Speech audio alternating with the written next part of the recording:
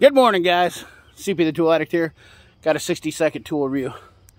We're going to talk about the Chlor Mantis light. This thing, sweet. Obviously, it's daylight out, but gives you a good indication of everything. It's got a 60-watt high, 30-watt low, and a beam. And apparently, it's a black light now. I don't know when they started doing this, but if you see, it's got a black light on the end of it. Other really cool thing, magnetic flexi.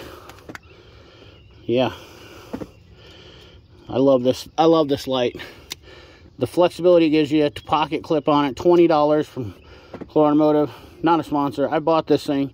It's been mine. USB, not a C, but check them out. Napa usually carries them. Amazon, whatever. Definitely the best light on the market for $20.